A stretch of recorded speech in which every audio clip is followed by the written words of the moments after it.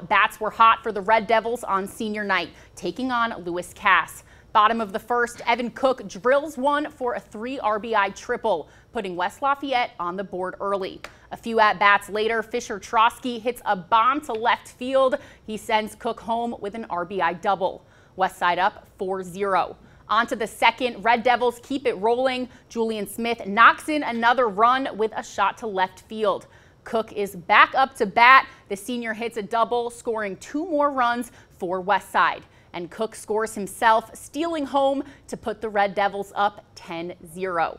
Bottom of the fourth, Max Mullis extends the lead, knocking in 2 more runs. Lewis Cass tried to respond, scoring 3 runs of their own, but West Lafayette got the job done in 5 innings, winning 14-3. Evan Cook says going into the postseason, the team wants to be all gas, no brakes.